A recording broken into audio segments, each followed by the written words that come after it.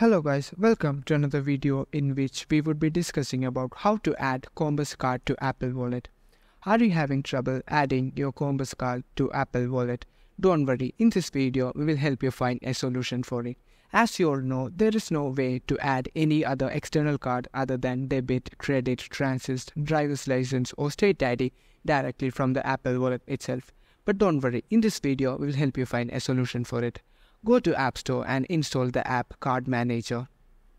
You can see 4 options named Loyalty, Gift, Membership and all. Click on all and select Add Card. Press Stored Card and search for Compass. After you're done, click on it. Now, you can scan your card via the front camera or enter your card details manually. After doing this, click on Save. Once you have clicked on Save, your card will be successfully added to your Apple Wallet.